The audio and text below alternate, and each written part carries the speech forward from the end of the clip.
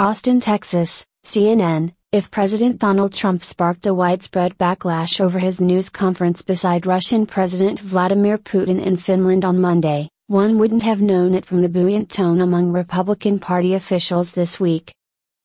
At the Republican National Committee's summer meeting in Austin, the controversy enshrouding the president was largely shrugged off or rejected, with party officials instead applauding Trump's foreign policy work, including his public show of deference this week toward Putin and Russia.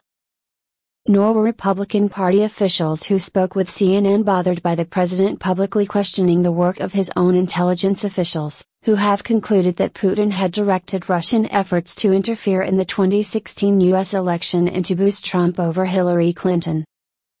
Appearing on Fox News earlier in the week, McDaniel had offered her support for the president's appearance with Putin and his policy toward Russia generally.